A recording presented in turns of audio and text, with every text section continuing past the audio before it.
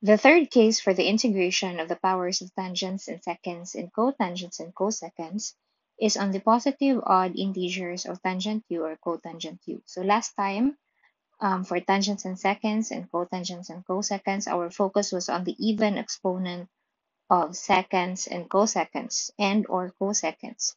So this time we'll be focusing on the positive odd integer of tangents or cotangents. So last time we evaluated the integral of tangent to the power of 5x, secant to the power of 4x dx. So what we did here, we factored out secant squared x and then expressed all the other parts of the integrand as tangent so that we can perform integration by substitution wherein our du would be secant squared x.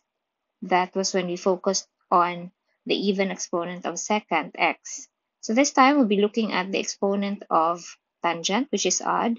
So what we're going to do here is we are going to factor out, we're going to subtract 1 from the exponent of tangent and secant. So that's tangent to the power of 4x, and then secant cube x. So we subtracted 1 from each exponent here because we want to form here secant x tangent x dx. So you see, even if we multiply these again, we'll be able to get our original integrand. So tangent to the power of 4x and tangent x is secant to the power of 5x, and secant cube x and secant x, we have secant to the power of 4x. So why did we do that? Because if this is now our du, so what should be our u? Our u should be secant x. Okay? So everything here must be expressed in terms of secant. So we have here tangent to the power of 4x. So just like what we did in all previous examples, we're going to express that as tangent squared x raised to the power of 2. And then simply copy secant cube x, secant x, tangent x dx.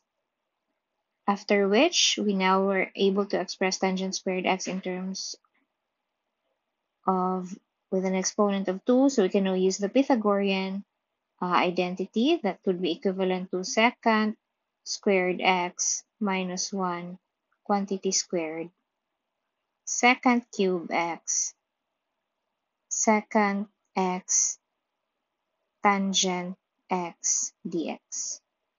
So everything else here is expressed in terms of secant. So we can now perform substitution. We let u equals secant x, so that du is equal to secant x tangent x dx. So substituting, that would now be u squared minus 1 raised to the power of 2 u cubed du. So this is secant squared x, that's u squared minus 1 quantity raised to the power of 2. Secant cube x is, that's u cubed, and then secant x tangent x dx is equal to du from here. So we expand the binomial, that's u to the power of 4 minus 2u squared plus 1 u cubed du. And then distribute, that's u to the power of 7 minus 2u to the power of 5 plus u cubed du.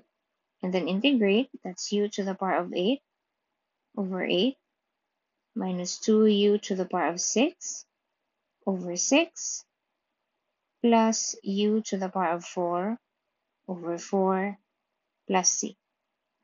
So writing it again in terms of the original function, that's secant to the power of 8x over 8 minus secant to the power of 6x over 3, because that's 2 over 6. Simplify that, you get 1/3, plus secant to the power of 4, x over 4, and then plus c.